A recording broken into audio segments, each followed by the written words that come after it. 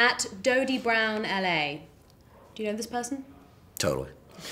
Okay. Why do Cotton and John dislike one another? Question mark. I think, Cotton and John are just, they're just different creatures, different animals, different beasts.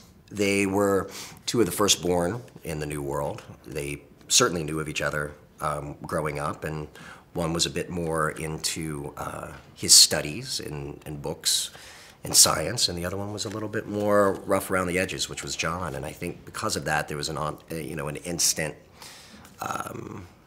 action and reaction. And I think that Cotton to John was just kind of a girly boy. So you're like the cool kid and he's like the geek, right? Oh, thanks. Okay, if you had to put it like that.